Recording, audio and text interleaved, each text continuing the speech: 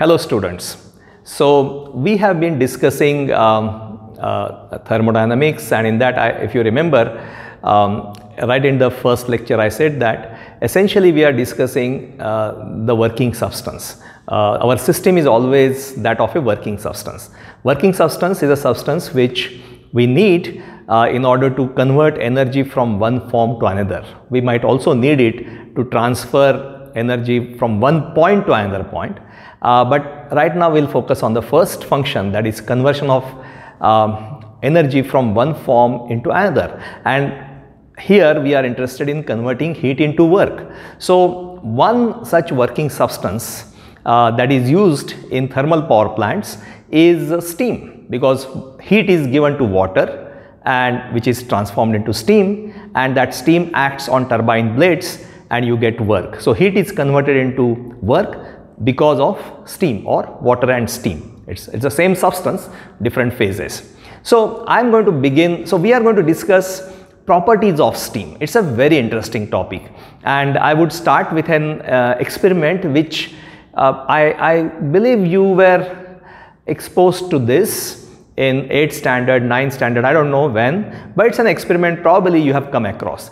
Let's imagine that we have a flask, a beaker in which there is water, and this water is being heated. Let's say we heat it, we place it on a burner and we are heating it. So when water is getting heated, there will be a point at which it would start to boil. The moment it starts to boil, we remove this heater and place a piece of cork in the neck of the beaker, okay? And the moment you remove the burner, heating source away from water, the boiling will stop. And when this happens, what we do, we invert this. We invert this, and then so there will be water here. Then what we will do is we will pour cold water on this. Cold water. When we pour cold water, what happens? What would happen? What you will see? This is a glass beaker, so you can see what is happening inside. So what will you see? Remember what has happened.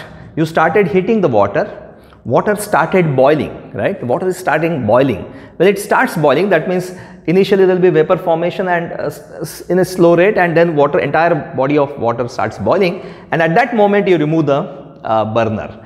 And then you put a piece of cork in the neck, invert this, the water will be here, and remaining thing will be occupied by the vapor, and then you are pouring cold water. Now, so when you remove it from the burner, the boiling has stopped, okay? So when you put the cold water on it, I want you to think what will happen, right? You might recollect this experiment which you might have performed or have read about.